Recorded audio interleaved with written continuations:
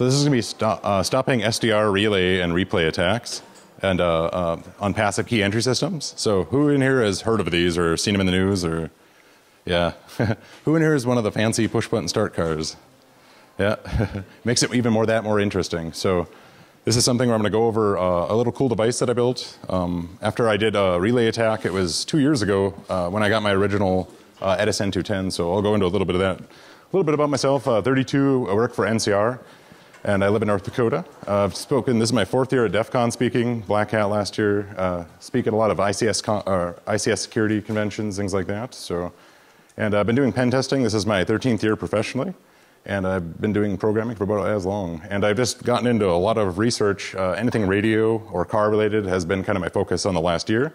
And I did a lot of attacks on ATMs and point of sale systems last year. So, and reverse engineering malware is one of my remaining hobbies. And that's one of my original hobbies. That's how I got into reversing, is actually tearing apart the Chernobyl or CIH virus. It was the one that reversed your BIOS, if anybody remembers that one. It was several years ago, but yeah, it's a very good time. And yeah, so yeah, I'm going to do the car hacking village here. So this presentation, a little bit about the research.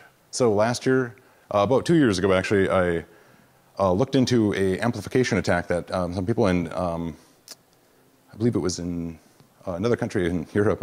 I need to sleep more, obviously, but yeah, they're definitely, they did an amplification attack, so they actually boosted the frequency and were able to send it a certain amount of distance.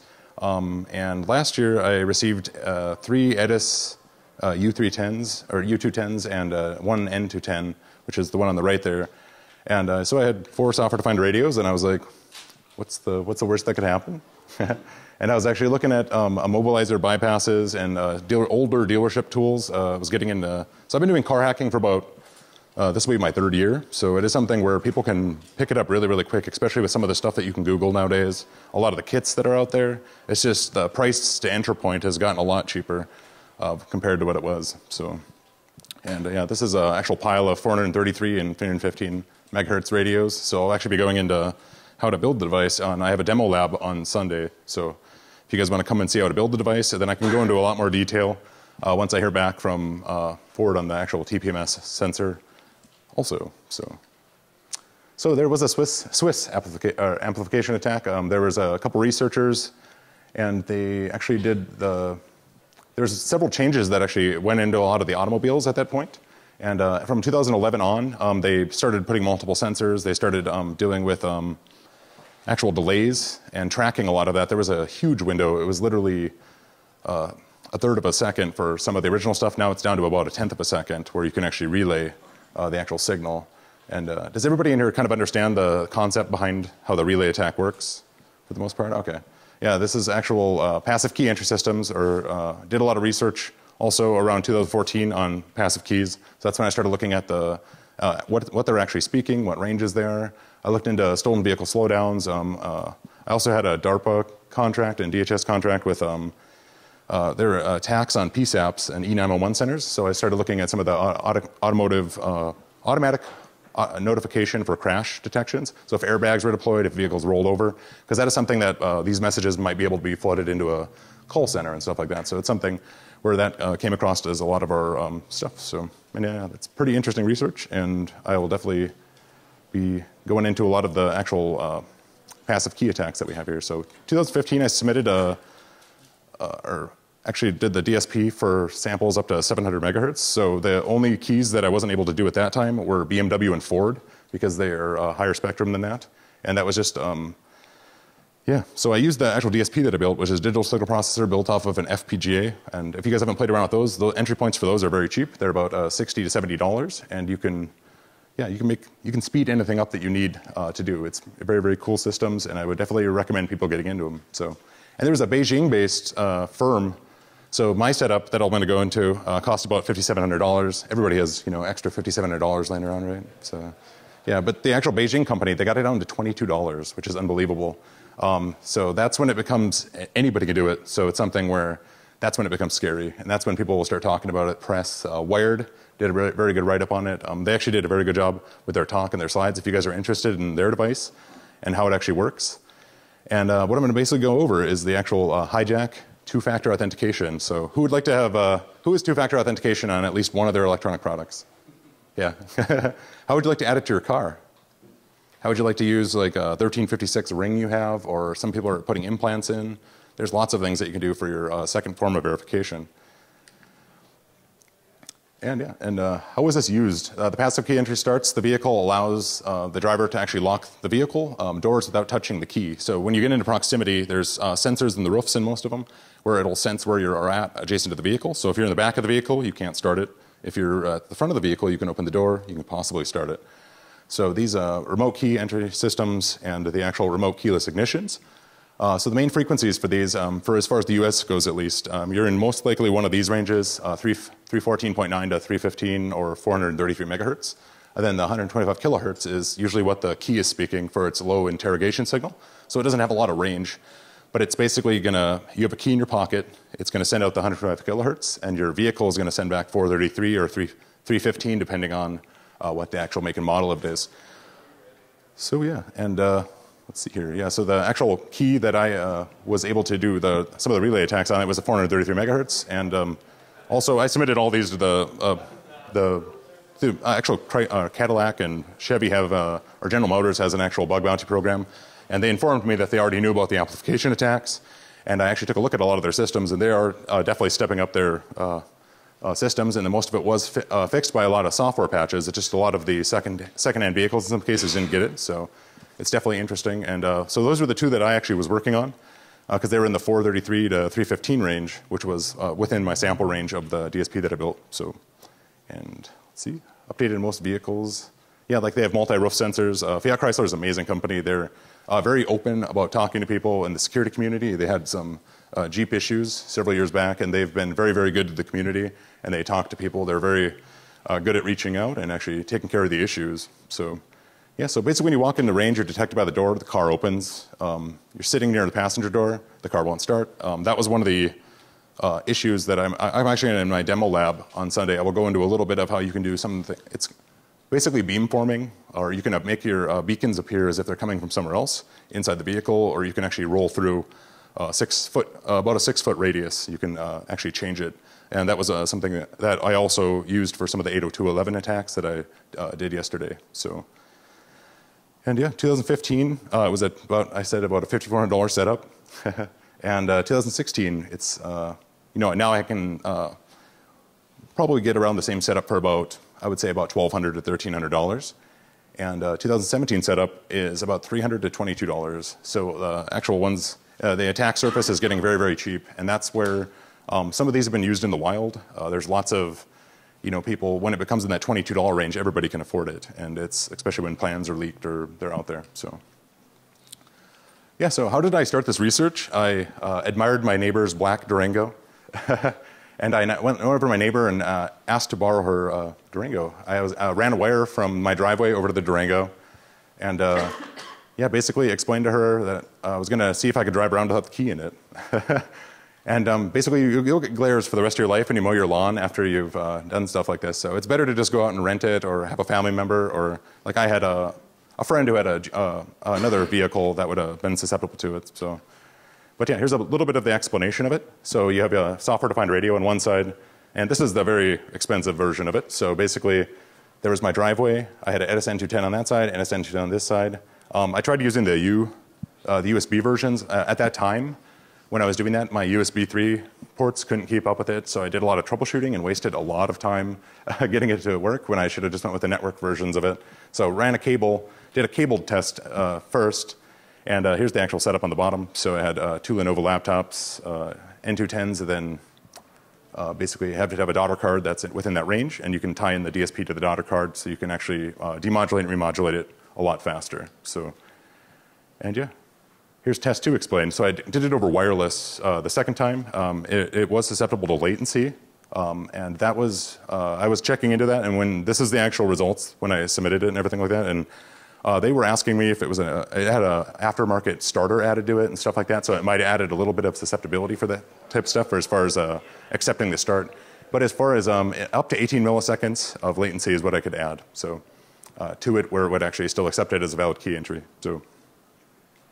And yeah, so this is basically the same as the wired, except for that we went with a wireless version of it. And here's my final test. So I did it over a 365 spectrum, and I did it from almost a quarter of a mile away. It was a Super Bowl Sunday like 2 years ago, and I was everybody else was watching the Super Bowl game. I don't even know who won that year or who's even playing because I was driving a Durango around without the keys in it, so having a blast. It was a very fun time, and like I said, I have a whole setup. And this was a little bit expensive, but this one had really good range. It worked on multiple keys, which is something that from what I understand of the $22 version, is you can.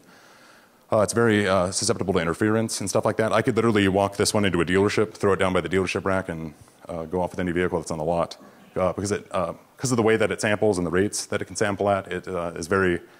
Yeah, it can take a lot of data before it'll actually start jamming it up or basically garbling the messages. So. And yeah, this is what I drove the ATM that I did my ATM hacking talk last year. So that was one of the vehicles that I did that performed the attack on. So, and yeah, it was pretty fun. I loved the vehicles; they're amazing vehicles. But yeah, it was the actual one that I performed the attack on. So, or not this exact one, but it was a white Durango. So, but yeah, the dealership, the actual digital to analog, analog to digital dealership attack. So that was like one of the proof of concepts that I submitted along with my vulnerability disclosure. Was, say for example, if somebody was to go into a dealership, dealerships, they have them hanging in a box inside of a wall, inside of a manager somewhere. So if somebody was to drop the bag near one of those, they would be able to actually walk off with several vehicles in some cases, depending on the actual setup of it or how many keys there were. There might have been a lot of confusion depending on how many of the interrogation signals and things were getting passed back and forth. So this actual attack, so that would have been something where, in addition to like rental returns, there was a couple other concepts that I went through that would be possible, especially in smaller cities, not like the bigger airports. They have the strips where you wouldn't be able to drive them out and stuff like that. But yeah, so if you do the digital analog to digital, so you're basically taking it from layer 0 to layer 1, back down to layer 2, or down to layer 1, or layer 0, excuse me. So, and yeah, so the low frequency, so I used a Proxmark proxy, which who on here has dealt with those before? 1356. They're very, very nice. I've used them on RFID badges in the past, and it's something where the low interrogation signal that's sent out from the key fob, you're able to actually do. That one is a little bit less susceptible to some of the actual interference and things like that. So, but this was part of the initial setup. So I had the Proxmark, and then I had that for all of the actual LF or low channel information. And then for the UHF channels, it was 315, 433. That was what I was tuned to. So anything out of that range, like I tried it on, there was a couple Ford vehicles. My wife has a Lincoln. Did not work on those. And I believe BMW was 868. So that was two of the frequencies. And these are the ones I didn't dive too much into them after I saw they didn't work. So those numbers might be inaccurate, or they might be for their actual fob system. Some of these vehicles might not have passive key entry at all. It's just the actual spectrums that they're actually using. And I'm not saying that any of those are susceptible 100%, but yeah, it's something where it's cool to see how they've actually done reactions ever since the 2009, 2010 research, because they published their research in 2009 for the amplification attack, and the actual attack surface for that went down pretty severely.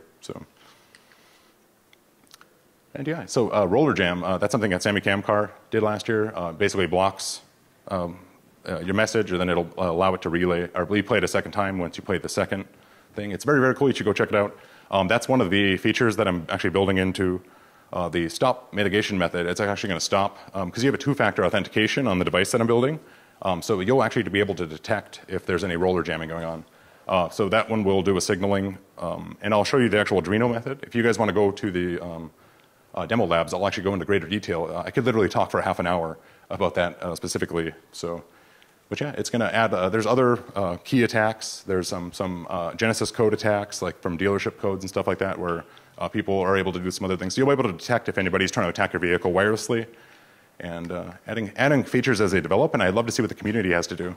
One of the biggest ones is I don't have a stock infotainment system in my computer. I have an aftermarket CD player. It's an Android CD player, so I actually have a Bluetooth radio on that one, so I can actually basically tie it into the jamming frequency. My vehicle that I have is a 95. It's an older vehicle, but it still has a 1356 chip in the ignition, so it still has some kind of wireless that I can jam to actually pass, or de-auth. Jamming would be illegal, but it's something where you can actually take care of the actual wireless beacons, and it won't be able to actually pass off to the immobilizer, and you won't be able to start the vehicle.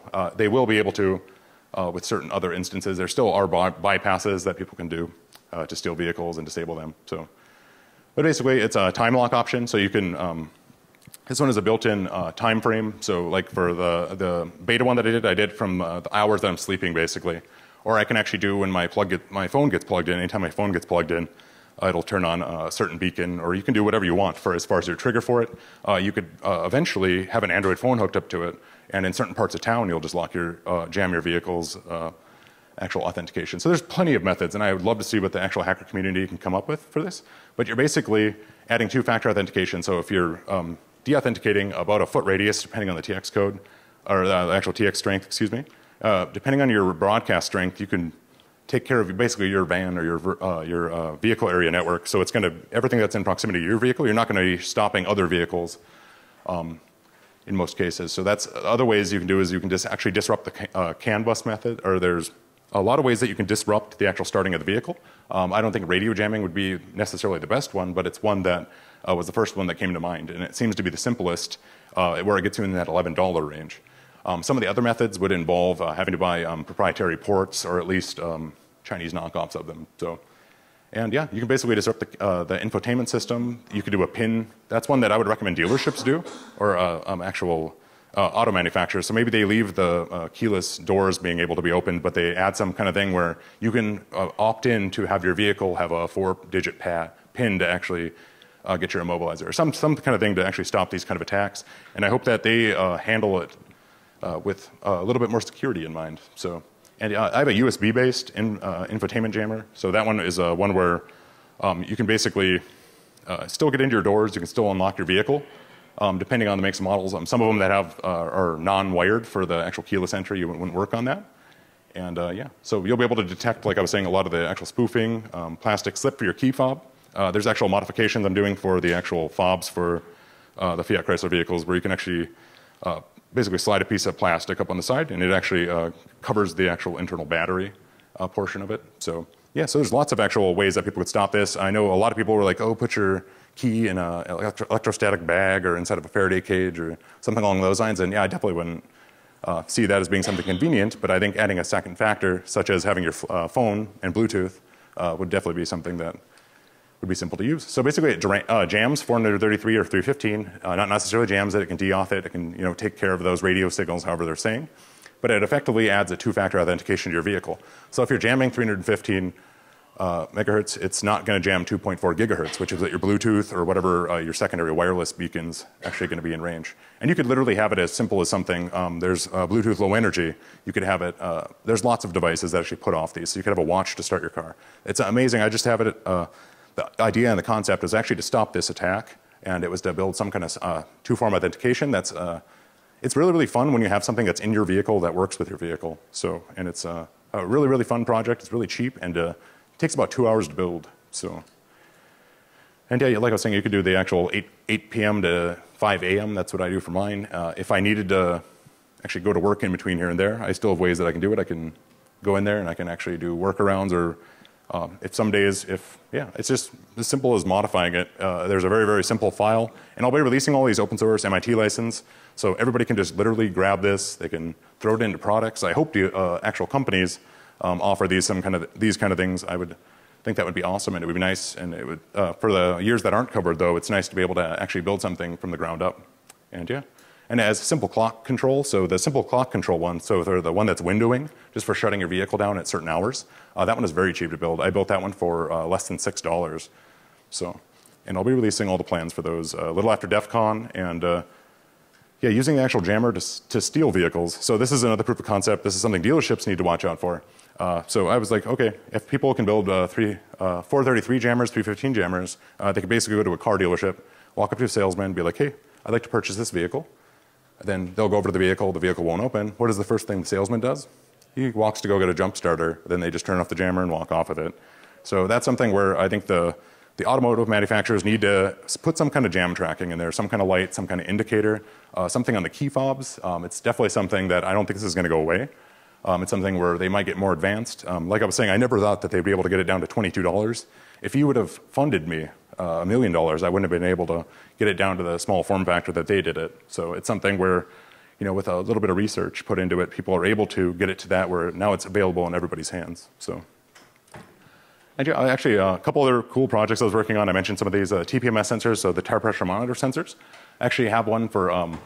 So I had a buddy who races Mustangs, and he hates having his dash flashing while he's at the drag strip or whatever. So he switches his tires out, and he has to go have his vehicle flash every time. So basically, I wrote a program or a modification that you can do to actual Ford and Lincoln vehicles from somewhere around 2007 up. You'll be able to actually modify the TPMS IDs, so you can have 3 sets of tires on your vehicle. And this one only works for Ford and Lincoln. If there's interest in other stuff, maybe other people in the community want to reach out to me, we can do it for other vehicles. I don't think other vehicles are as hard to actually flash over. I haven't actually researched it, though. So we got 5 minutes? Awesome. Yeah, I should be wrapped up here soon. And yeah, so the random TPMS ID. So every time you start your vehicle, I have the, this is one of the security talks I did yesterday. It was actually, every time your vehicle starts, it flashes your TPMS sensors, so it does random numbers, basically. And it actually loads them into your ECU and everything for you. So it does everything that the dealership does, except for every time you drive around, you're not being able to be tracked by billboards. And it's going to get more and more intrusive in the future. People are going to literally be using these. I know over in other countries, they've even used TPMS sensors for IEDs and other things. So there's lots of ways that if people were able to actually shut their actual sensors off of their vehicles without the actual dash lights going off, or being able to add at least like three sets of tires to their vehicles, it would be something that they'd be very interested in. And if you guys have any questions about any of these, I will also be talking about these at the actual demo labs on Sunday, because I can drive into a little bit deeper detail. You can ask some of the more questions that you want to roll. So. And yeah, so basically the random rolls of the TPMS sensors, cycle throughs, 10 revisions is what I have the Lincoln model working for.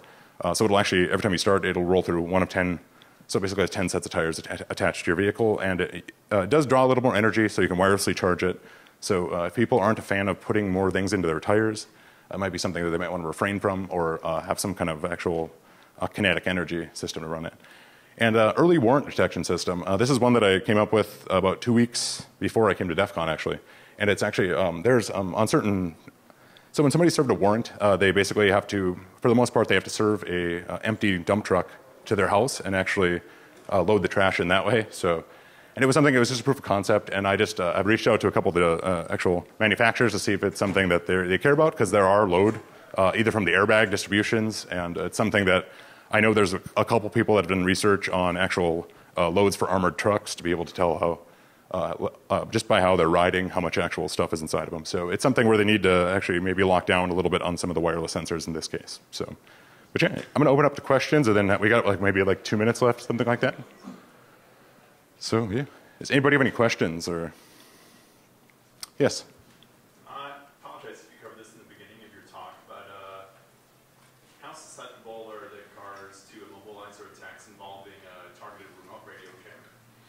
Targeted remote jammers for as far as. Like if you were pointing a high gain antenna at a car, jamming the frequency.